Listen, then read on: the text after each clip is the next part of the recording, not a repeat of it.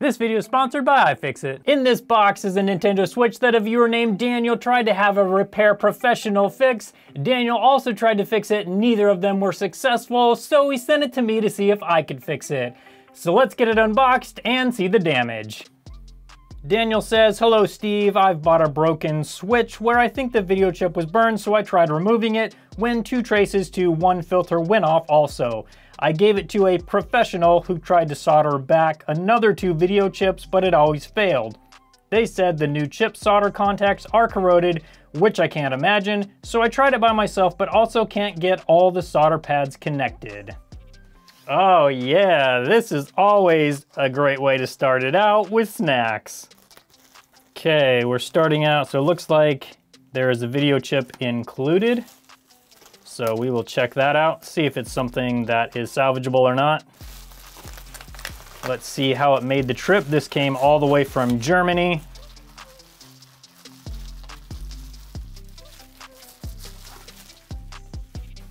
Okay, and the Switch from the outside looks pretty good. Let's get this back cover off and see what the inside looks like.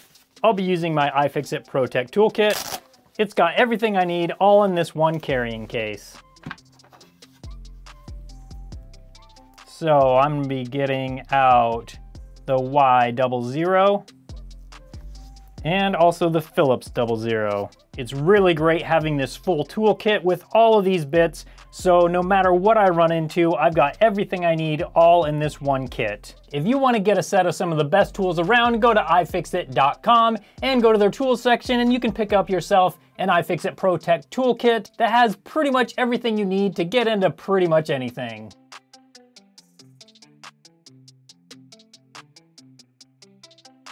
Okay, let's open up the back. And we need to remove this metal cover and we can get to the motherboard.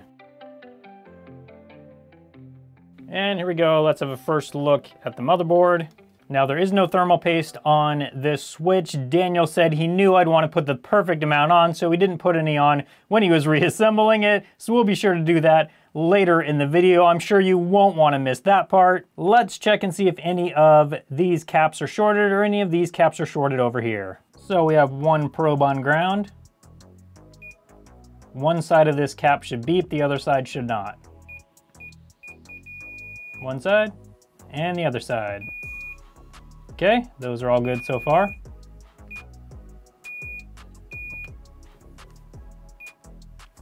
Okay, let's check these ones.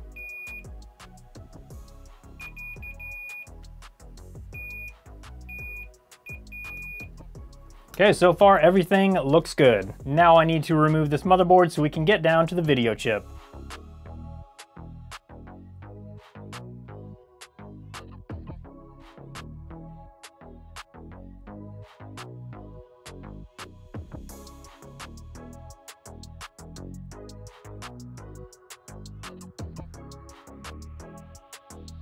And here's the video chip. Let's get zoomed in on that and see the damage. Okay, we got a number of issues here. The first and most obvious is we are missing this trace. We knew about that. This trace right here that goes to the other side of this filter over here also is not connected to this chip, but also this chip has not been soldered on properly. It looks like there probably wasn't enough heat used. A number of these pins aren't connected to the pins on the chip, so that needs to be fixed. Also, I need to check, but it looks like we're missing some components over here. So I need to get a donor board and check that and replace those components. I'm going to assume that this P13 chip is good, but it is possible that the chip itself is faulty as well. So the first thing I'm gonna do is get this chip soldered on correctly, make sure we have all these components we need here, and then we'll go ahead and repair these traces. So this is what it should look like. And this one doesn't have any of these components over here either, so apparently that's all normal, so no worries there. Now that we know that that's all normal, let's get to the repairs. The first thing I'm gonna do is heat this chip up and get all of these pins soldered on correctly. What I'll do is take my iron and kind of rub each pin and get that to connect to the pad on the motherboard. Then after that, I'm going to place a wire between this point and this pin on the chip, and this point and this pin on the chip. and I'm going to do my best to show it, but unfortunately it's probably not going to show it the best because it is work on the side of this chip. These little pads on the side of the chip are where I need to attach the wire to, so I'm going to rub my iron against it to remove any oxide from the pad on the chip. Then I will attach my wire here and my wire here.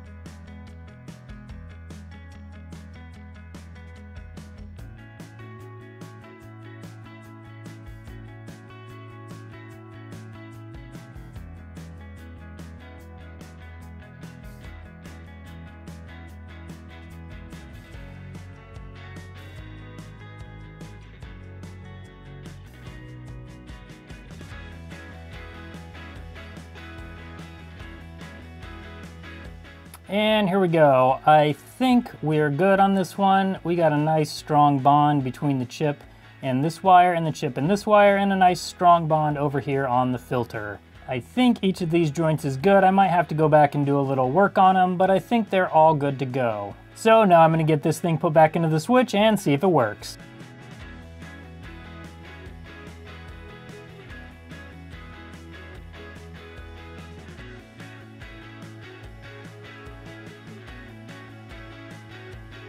And the most important part of this whole repair, the perfect amount of thermal paste.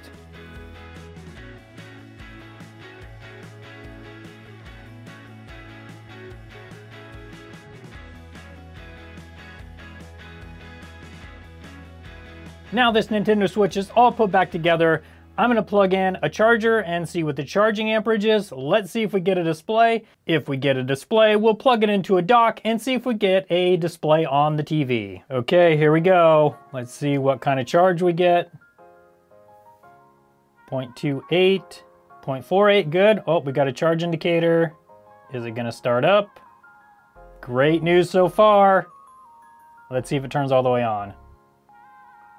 Yes, okay, so far the Switch is looking good, but we gotta see if it works up on the TV. One of the things that video chip does is help switch between the display on the Switch and when you dock it to switch it over to the TV. Also, before I forget, if you like this type of video, I think you're gonna like the last video I did where I helped out a viewer who got ripped off by a repair shop who didn't know how to repair their device. So I'll put the link to that video up on your screen now so you can come check that out and see if I can fix their console. But let's see if this one will work. Do we have a green light? No green light. Okay. Oh, green light. Okay, good. Now let's see what happens. There we go. That's what I'm talking about. Daniel, your Nintendo Switch is fixed. Thank you so much for sending it in. Thank you for sending in my German chocolate.